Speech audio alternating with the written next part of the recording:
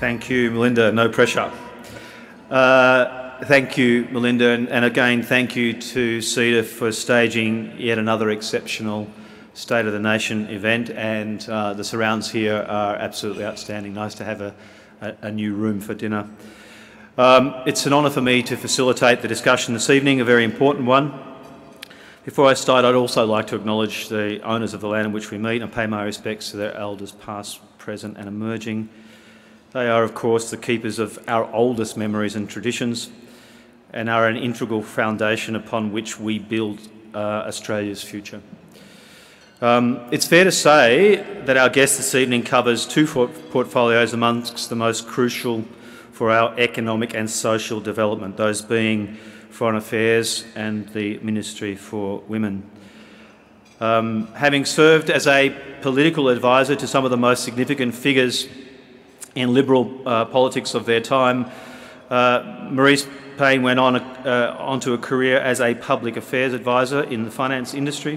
In 1997, Marise filled a casual vacancy to represent the people of New South Wales in the Australian Senate, and then was elected in 2001, 2007, 2013 and 2016. Marise has served as Shadow Minister for Indigenous Development and Employment, Shadow Minister for COAG, Shadow Minister for Housing.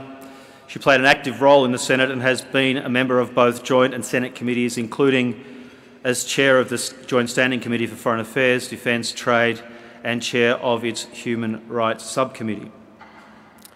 In September 2013, Marise was appointed as Minister for Human Services in the newly elected Abbott coalition government, and on the 21st of September 2015, she was promoted to the Cabinet as Minister for Defence. Marise was also appointed Minister for Foreign Affairs in 2018. And post-election, she added the Ministry for Women, just to get done before breakfast, I think, Marise.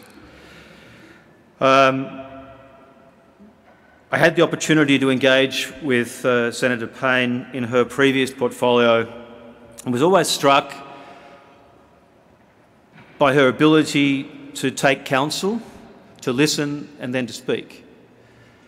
And I think perhaps it's not that common that it gets done in that order. And Marise does therefore stand out in the crowd as a minister of substance when she does have something to say. I've always looked forward to her words of wisdom, and I'm looking forward, Marise, to hear what you have to say to us this evening before we take some Q&A. Thank you.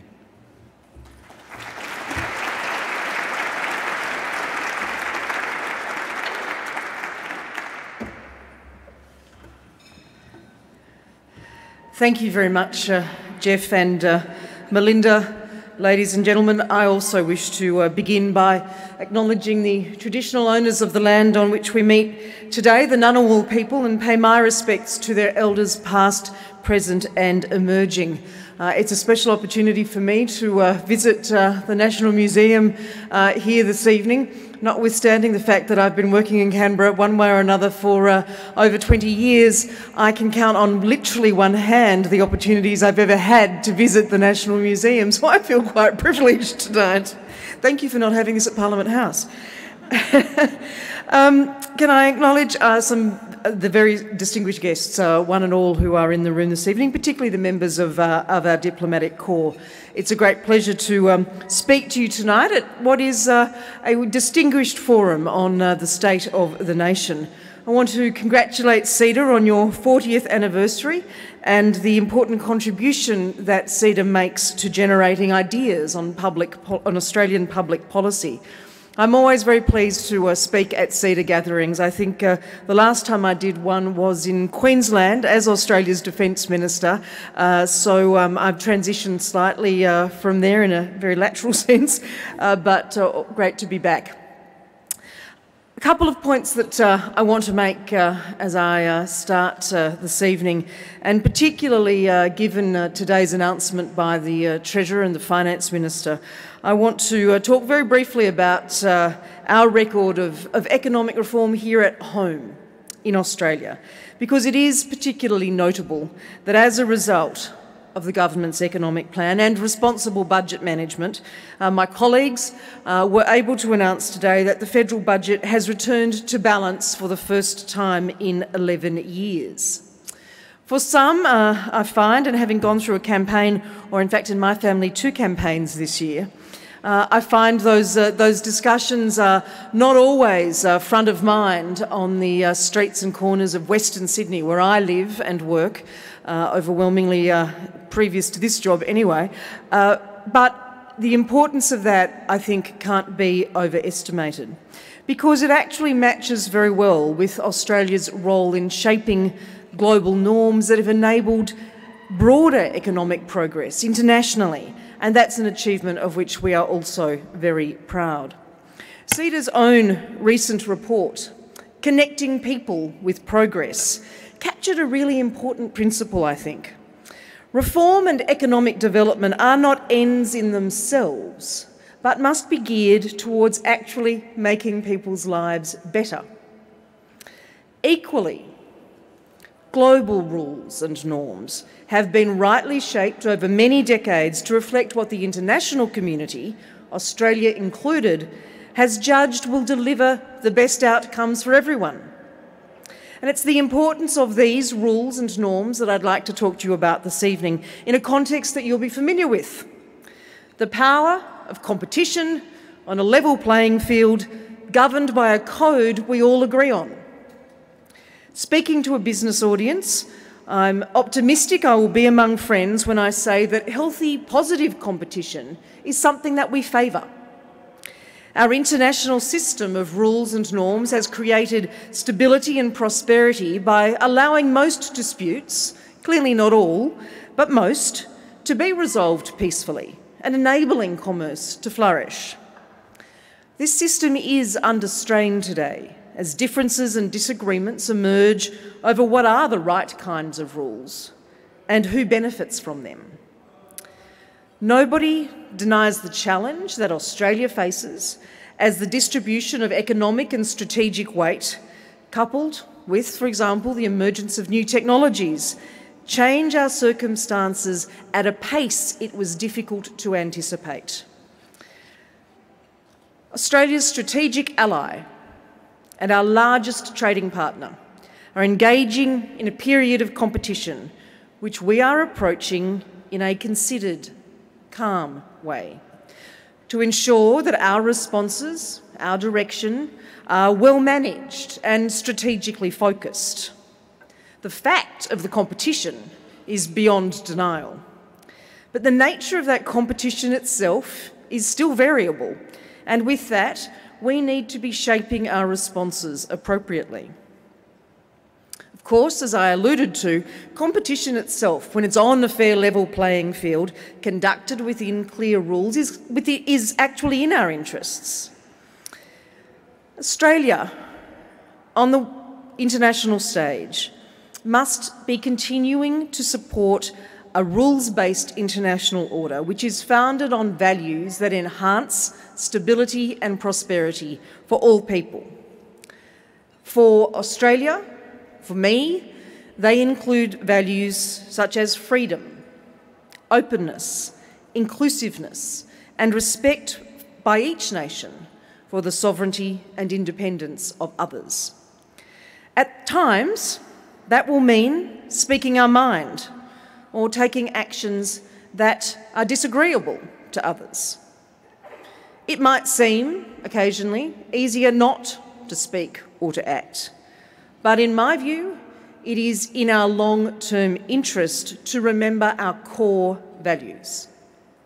Our values are good for business because they underpin the rules and the norms that support predictability and consistency, and thereby create or enable the long-term conditions for prosperity. Consider fairness in trade. I believe fairness is a valued Australian principle. It's part of who we are. Trade deals rely on all parties keeping their promises and, when there are disputes, having agreed processes to resolve them justly and fairly. Unfair dealing is anathema to countries who work within this system of trade rules and who care about their international reputation. an international system of rules that underpins and encourages fairness across the board has, therefore, allowed us to prosper.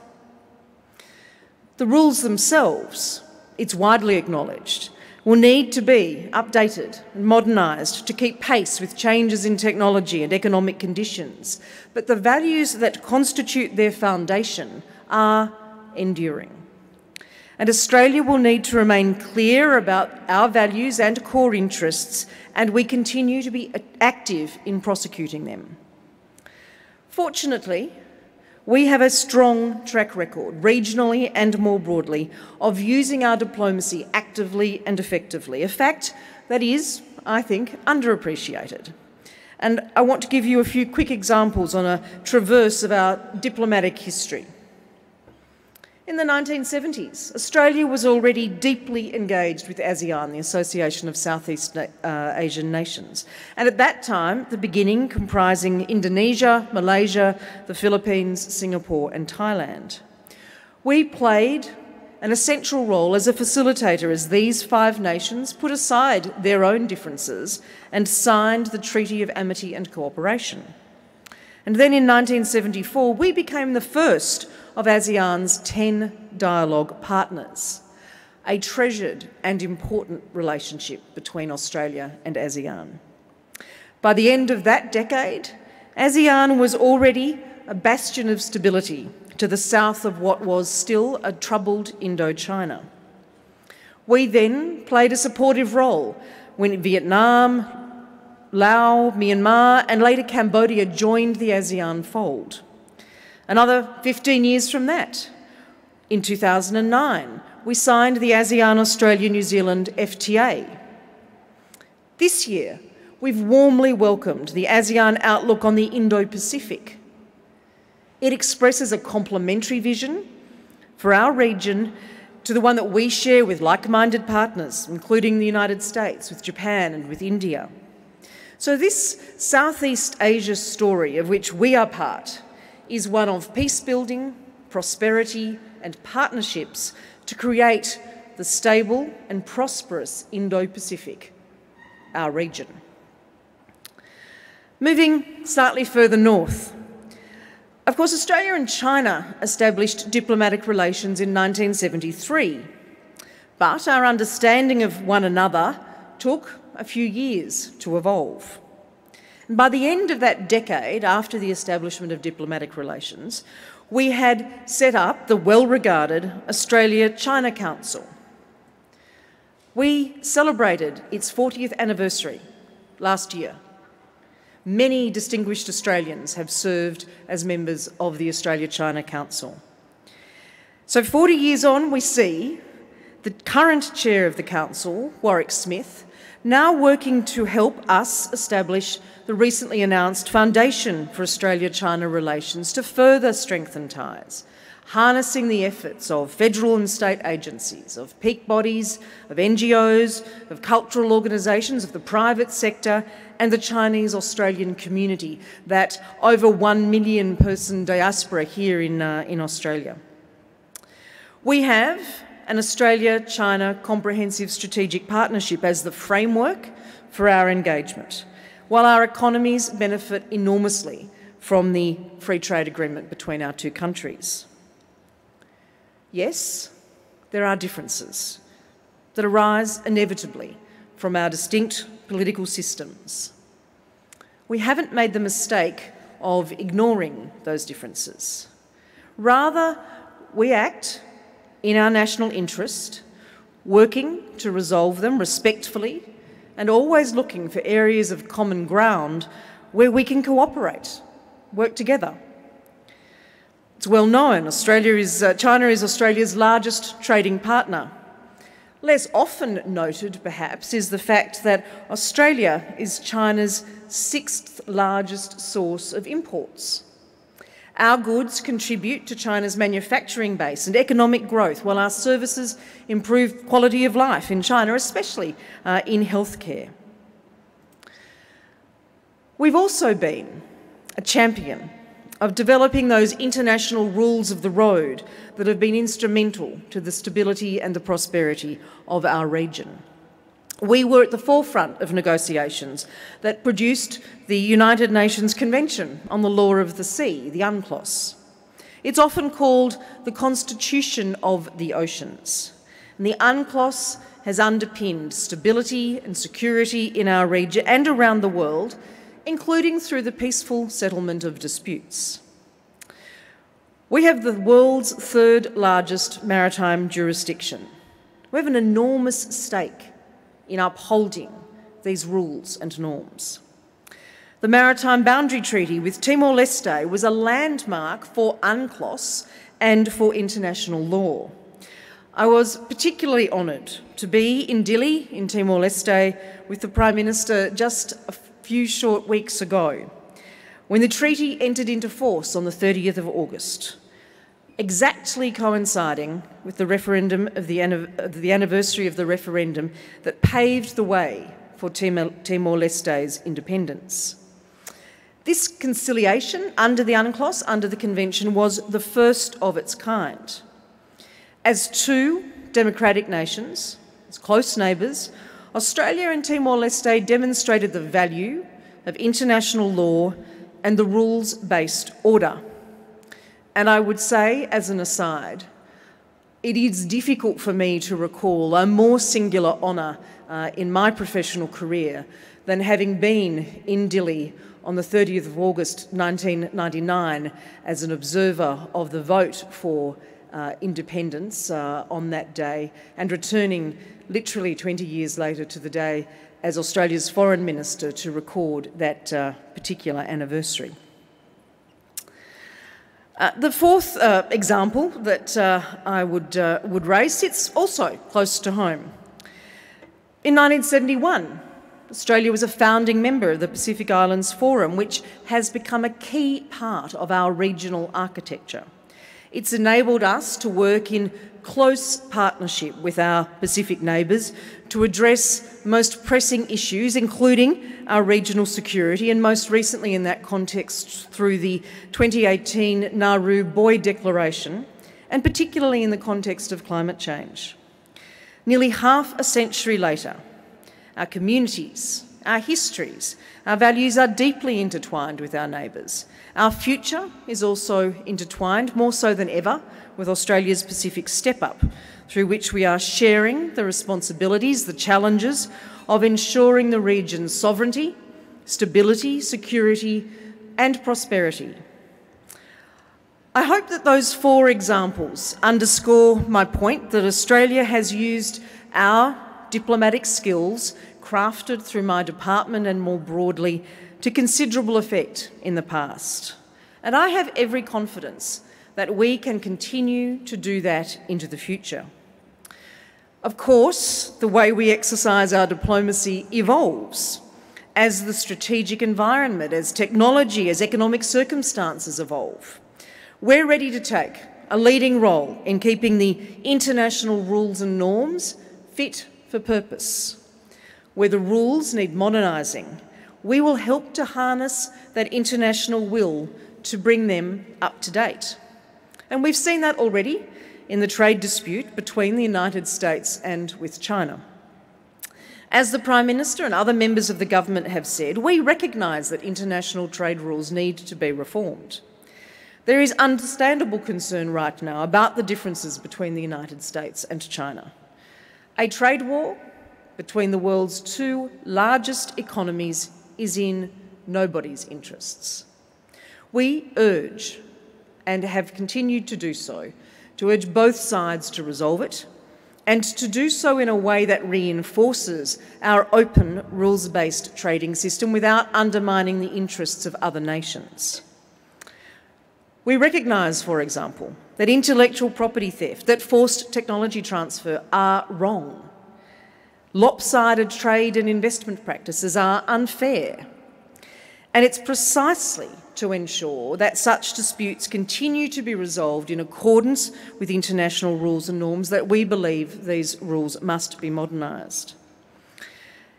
Indeed, extraordinary leaps in technology mean that the types of goods and services that are now being traded under the auspices of the World Trade Organization are in danger of being unrecognisable to the rules written in an area dominated by trade in an era dominated by trade in commodities.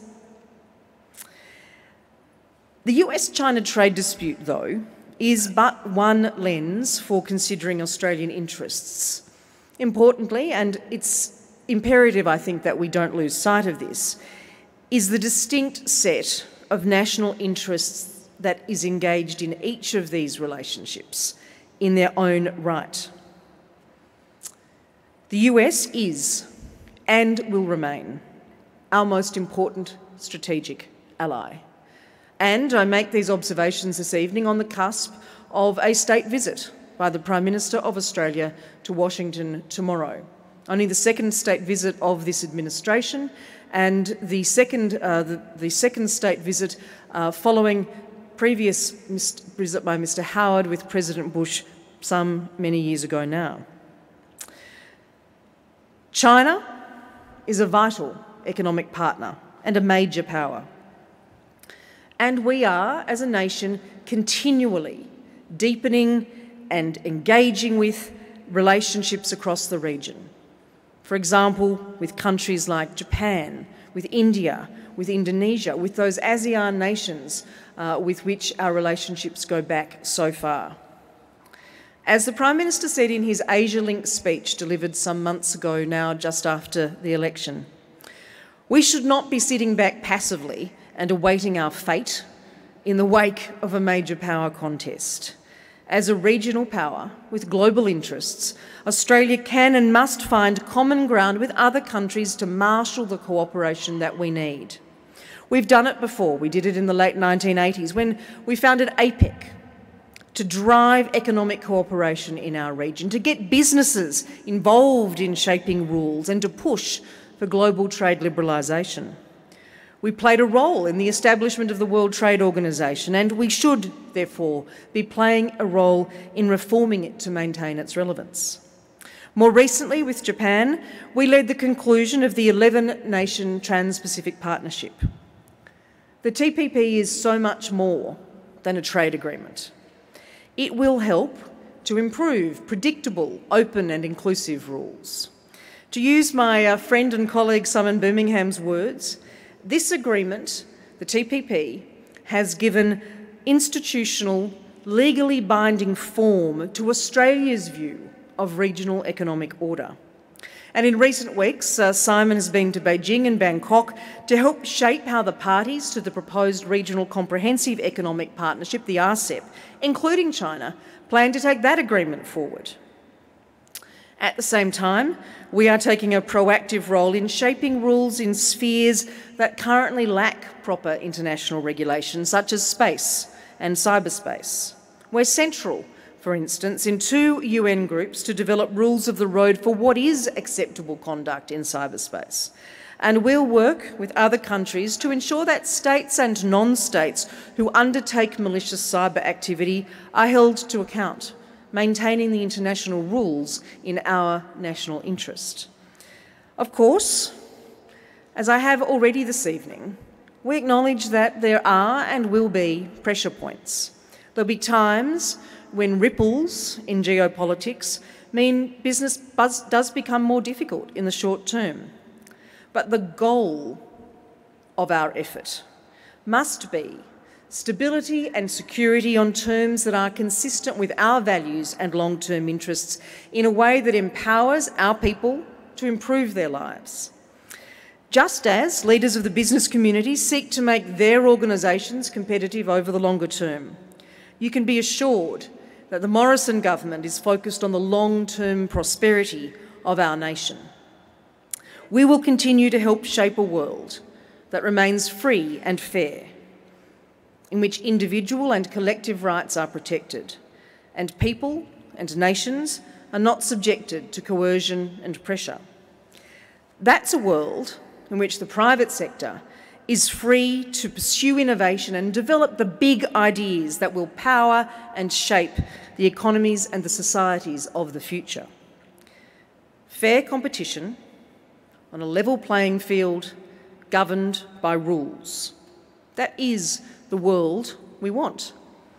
It's a world to which the people in this room, I suspect, have become accustomed and in which many of you have prospered. As a nation, we have a history of helping to provide solutions. We've earned a good name on the international stage, and that's a core message that I will take with me on Sunday to the United Nations in New York. The government believes that the UN remains central to maintaining the rules and institutions that underpin a free, open, inclusive and prosperous global order. This UNGA Leaders Week will traverse many, many issues: climate, health, sustainable development and oceans. We will discuss nuclear non-proliferation, counter-terrorism, our work to achieve justice for the victims of the downing of flight MH17 and their families. More than ever, Australia is and will continue to be active and vigorous within the international system. There's no doubt that these are challenging times. However, we have strong experience of engagement in influencing our region and our strong contribution to the rules. While cooperation between government and industry and business has always been important, the tech-advanced world of few to no borders in which we live means that such cooperation is more important for our prosperity and our security than ever. So I encourage you, the communities, the businesses, the institutions that you represent, to join me in taking Australian values to the world and in securing our interests in a peaceful, open, inclusive and free international order. Thank you very much for the opportunity to speak this evening, and I think Jeff has indicated a couple of questions coming my way. As I said to the boys and girls at the Armidale School in the city of Armidale last week, that'll make my 5th question time for the week, so you'll crack 10, and I think that that's a very good way to finish my week. Thanks, Jeff.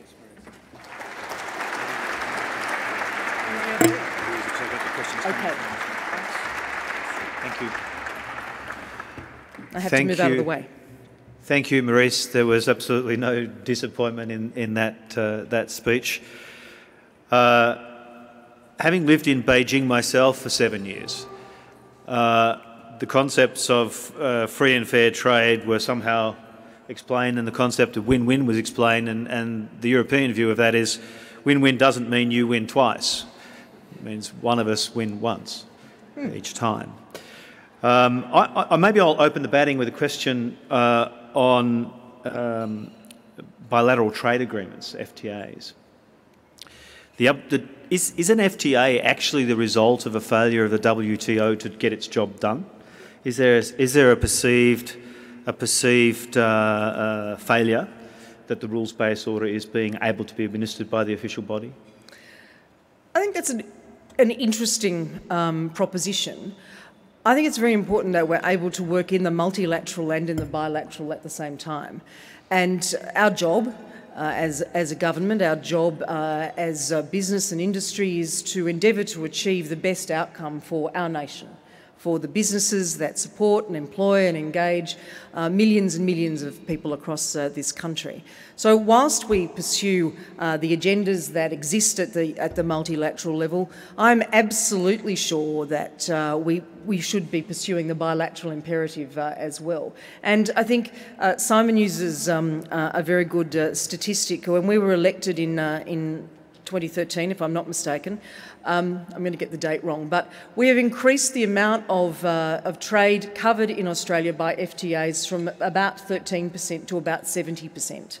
So we have opened up opportunities and markets. When you travel around Australia as much as I do with my colleagues, you are always meeting a producer or a business that wants to work out a different way to get into a market through an FTA opportunity. They are lobbying Simon very hard at the moment across all sorts of platforms. He is Australia's leading expert on cheese.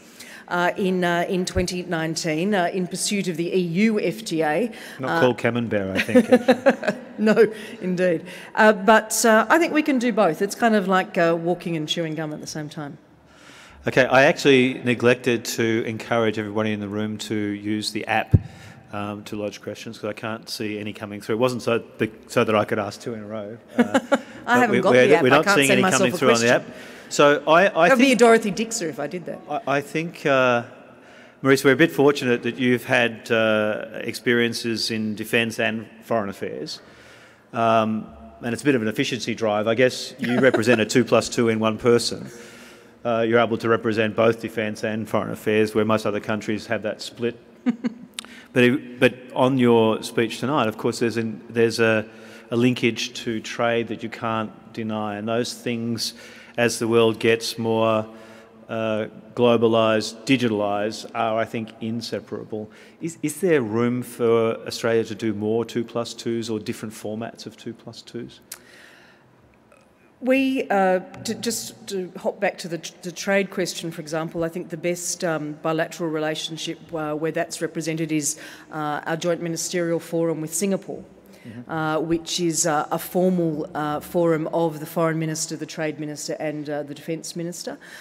We have been engaged in those for many years now, held alternately in each country, and we always take the opportunity to engage where we are able with business in the holding of those fora. We have 2+2s in some of our most strategic relationships and our most important relationships. We have the well-renowned AusMin, followed hot on its heels with AUKMin. I didn't choose these. Followed by, of course, 2+2 with Japan, 2+2 with Korea. We are, if I recall correctly, we are one of only 2 countries in the world with whom Korea holds a 2+2. So to actually have this 2+2, you've got to have a dance partner. And other countries are, on occasion, reticent about establishing that process. So it takes a while. We have a 2+2 with Germany, initiated under our government in recent years with the strong support of Matthias Cormann, who can attend that function if he wishes in multiple languages. And Indonesia, also a 2+2. And then, obviously, through the multilateral fora, whether it's the East Asia Summit, whether it's the ASEAN Regional Forum, and so many others, we then have multiple layers of meetings through summit season, as it's known, and throughout each year. I'm heading to Chile later this year for the APEC Foreign Ministers meeting. That's still a strong and engaged body. So there are plenty of opportunities, and as we identify countries with whom we should develop a closer, more strategic relationship, then I'm sure we will look at further 2+2s. Thanks.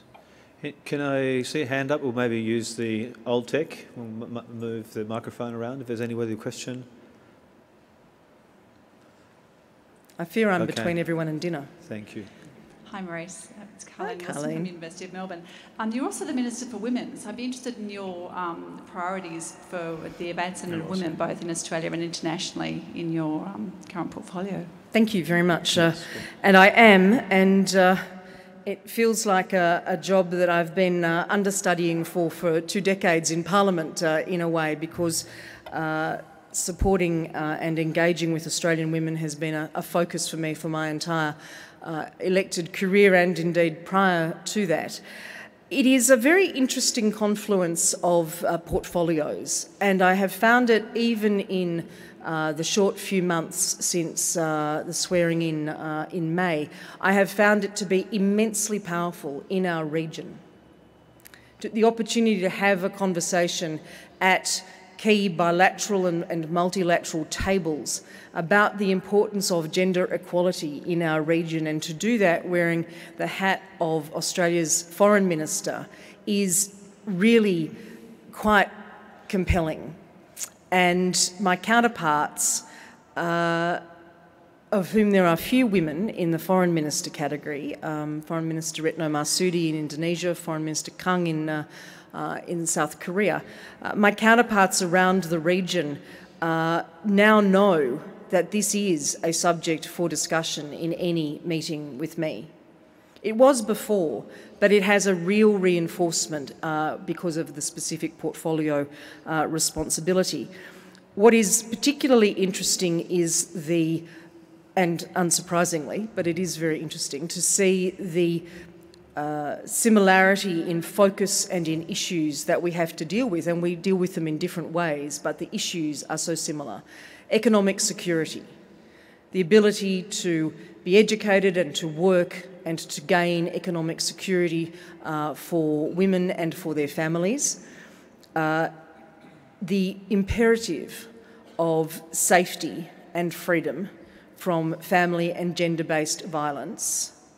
It matters not whether I am meeting with the UK Secretary of State for Trade, who is also the Minister for Women in the UK, or with the Minister for Community Development in Papua New Guinea.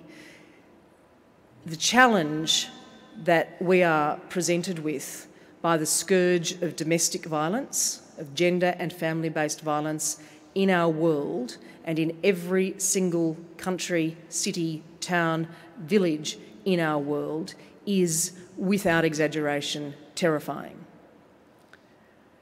It has a stultifying effect on the capacity of women to even contemplate pursuing economic security. It has a stultifying effect on their capacity to care for their own children and to be members of their own communities. So I am particularly focused, certainly in the Pacific in the first instance, on finding a way to work more closely with ministers and parliamentarians and women in leadership to endeavour to address some of these issues. And then thirdly, in Australia and elsewhere, a focus on women in leadership and representation. In a parliamentary sense, from my own perspective, last week I escorted Senator-elect Sarah Henderson into the Senate chamber for her swearing in. 15 years ago, I escorted her predecessor, Mitch Fifield, into the chamber in exactly that same position on the Victorian Liberal Senate ticket. But the difference in escorting Sarah Henderson into the room was that changed the numbers in the Australian Senate to half women and half men. It's an amazingly powerful, thank you. I claim no credit, but I claim great excitement in seeing that happen. It's an amazingly powerful message, let me say, to the girls and boys who have been part of all of our families for decades and decades, who are sitting in the galleries above the Senate chamber to see as many women as men on those benches. It is so powerful. And that is a really special obligation on our leadership, on women in leadership in Australia, to ensure that we are working to increase those numbers, not just in the Parliament, but on ASX 200 boards, on boards all over the country. I can see some friends of mine who are male champions of change out there who are doing that work every day, because that is not a ball we can afford to take our eye off. Absolutely. It goes back to the opening comments that you run two of the most important portfolios in Australia Thank you, for Jeff. the social and economic welfare. We had one question there, and I've got one question on the screen. Thank you, Minister. Simon DeBell from ABB. I'm reluctant to take you away from that focus on women and the progress that has been made, but I'd just like to pick up on one particular comment you made in the speech, which was around the strategic importance of Japan and also India. Japan, of course, has been both a major source of intellectual property into Australia as an important trading partner. India is emerging, a very important power, potentially a market for us in terms of energy. How do you see those two countries acting as a bit of a counterweight to some of the tensions we have in our US and China relationships? Thank you very much. I actually came here this evening from a meeting of the ministerial champions under the India Economic Strategy authored by Peter Varghese and released last year. Ministers who are leading 4 lines of effort in our growing engagement with India. And that economic strategy, a weighty tome for anyone who has not picked it up, I'd go online if I were you. A weighty tome sets out a very, very comprehensive approach to growing Australia's strategic and economic relationship with India. We've seen in recent years a diplomatic push in that regard. Australia has 4 posts in India now, and hopefully in the first quarter of next year I will officially open the 4th of those, our post in Kolkata, in which the Consul General has been working since April of this year, but it's a heritage building and apparently it takes a little while to fix that up in India, and frankly in Sydney, so no surprises there. But the shifts in India's outward approach, in their outward-looking approach, I think are really well encapsulated in strategic terms in the development of what is known as the Rasina Dialogue. The Rasina Dialogue is very much like the Shangri-La Dialogue, for any of you who have ever heard of that, as a key strategic meeting annually in Singapore, which has developed over, since Robert Hill was Australia's Defence Minister, so some time now, has developed over those years to become a seminal event about key strategic issues in our region. India has created a dialogue of its own called Rasina, and it is growing in a very similar way. When you can see the commander, Indo-Pacific Command of the US military there as a keynote speaker, when you can see foreign ministers and leaders from around the world prepared to go to New Delhi and to engage in that dialogue, you see that strategic engagement which is growing in appreciable terms from India. Our 4 focuses are in agriculture with our ministerial champions, agriculture, education, tourism and resources. And so under Simon Birmingham, Dan Tehan, Bridget McKenzie and Matt Canavan, and I think 2 of the 3 of us, if not 3 of the 4, have all visited India in the last 6 months. That's an indicator for you of our focus. Japan, of course, is our most like-minded Asian partner in this region, and the 2+2, which Jeff asked about, is indicative of that. It is a very important dialogue and goes up a level when we elevate to a trilateral strategic dialogue. And I had meetings with then Japanese Foreign Minister Taro Kono and Secretary of State Mike Pompeo on the sidelines of meetings in Bangkok just 6 weeks ago. That enables us to talk about exactly the issues that I discussed tonight, about the sorts of trade and markets that we want to see in our region, about the freedoms, about the sovereignty and independence that we want to see flourish in the Indo-Pacific. And Australia is uniquely placed between India and Japan, 1 foot in the Indian Ocean and 1 foot in the Pacific Ocean, to really be able to bring some of those threads together, and that's certainly an ambition of mine. I guess I've got one from the screen, so it would be almost impossible not to talk about Brexit. And I noticed that particular Foreign Minister made it through to be Prime Minister, but I'm not sure how long-lived that will be. I wonder, Marise, if you could offer a comment about the consequences for Australia of a deal or no deal Brexit. Well, I think our focus absolutely is on ensuring a very positive outcome for Australia. As I said earlier, the UK Secretary of State for Trade, Liz Truss, has been in Australia this week as part of her international consultations on the post-Brexit environment. And we very much want to be front and centre in the development of those trade agreements in the post-Brexit environment.